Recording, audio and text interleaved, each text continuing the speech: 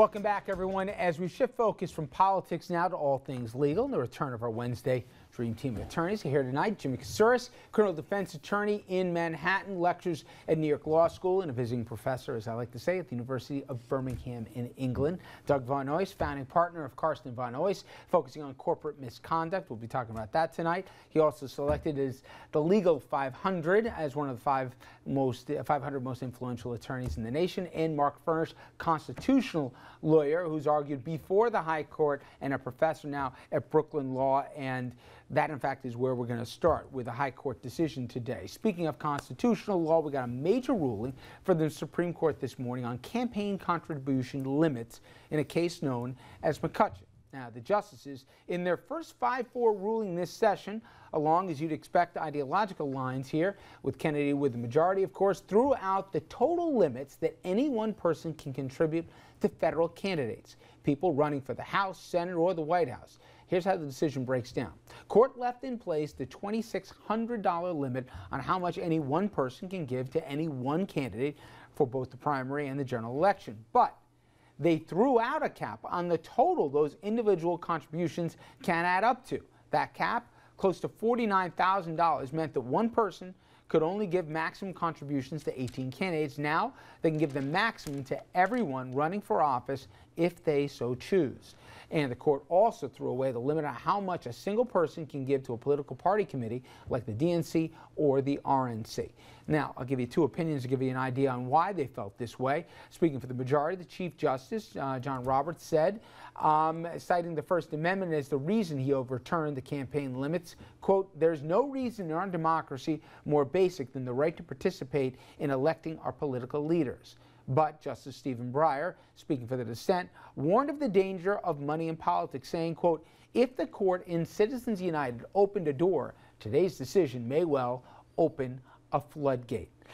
Mark, I ask you, were you surprised in the ruling?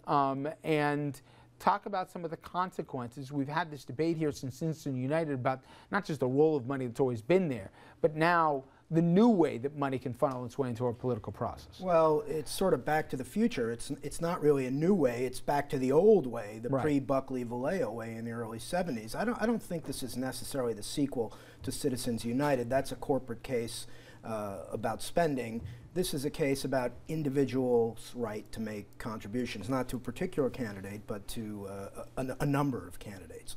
And I think what this decision has done is shown the current court's view that the cornerstone of campaign finance regulation is what they're calling the basic limit, the $2,600 limit, which, as you noted at the outset, is still in play here. But that's really the 800-pound gorilla. But let's be honest. If we wanted to influence a race, you and me, we could do what the Koch brothers and the Soroses of the world have done here, forgetting your ideologies. You could create a PAC, you can create whatever you want, and basically throw as much money without any transparency as to what you're doing or how much you're doing it through basically a third party here, and you just put money in the process. Now, you don't even have to go through that pretense. You write a check to the RNC or the DNC, and you say, I'm giving you a check for 10 mil.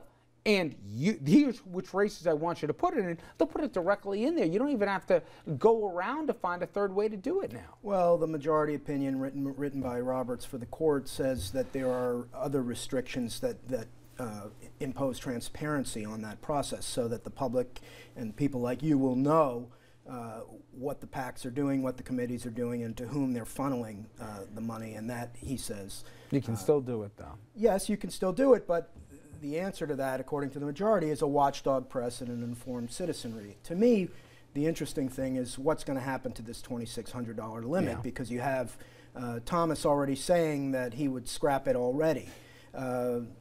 Speaking for the majority, he went even more here. He said there should be no limits at all here. It should basically be the Wild West here. Do whatever you want, write whatever check you want to whoever you want here with no restrictions whatsoever. So, doesn't it just mean that whoever's got the most money is more likely to win? I mean, we know that's the truth to begin with, and now it's just making it easier to... Yes. I agree. In practical terms, to me, the system is so broken that this is just moving deck chairs around on the Titanic. You know what? Unfortunately, I think Mark's right on this one, but we're starting to see more and more. There are issue candidacies, issue races, where instead of voting for the person, now You want to have fracking as the issue in a particular area. You want to talk about some controversial plant that they're going to go into wherever else. That'll be the issue now, even more than the candidates. It's now become more about groups and organizations on the side rather than the parties or even the people. I think. Well, to me, this makes it even easier for the two big parties to raise more and more money. We've never needed a third or a fourth or a fifth party in this country more than we do right now, and this makes it almost impossible to have that because it consolidates power in the majority leaders for each party to disperse the funds. Real quickly here, the Supreme Court case we're waiting on here, but they've agreed to hear it. It's based in upstate New York in the town of Greece. It's near Rochester. Two women suing the town because official town meetings here frequently begin with explicitly Christian prayers, often referring to Jesus Christ on the cross. When the case was heard in November, justices seemed to have difficulty determining where to place a line on overly religious invocations. Is there such a thing as a clear line as to where it is and where it isn't? I mean, we even deal with this at the beginnings of ball games, or even in the federal officials under God. Is it clear where the line is, or is it always vague? It's not clear. It's very vague. The Establishment Clause case law, beginning with this case called Lemon versus Kurtzman, it's often said that lemon is a lemon. You can't make heads or tails out of it. No, seriously, can't make heads or tails of it. But this isn't going to be the case where they clean it up, because the case is largely governed by a 1983 precedent, Marsh versus Chambers, that upheld a virtually identical practice.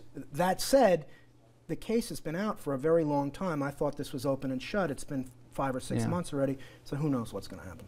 All right. When we come back here, I want to get the panel's take on the GM case. The head of GM gets grilled on Capitol Hill for the second straight day today over the faulty ignition switches.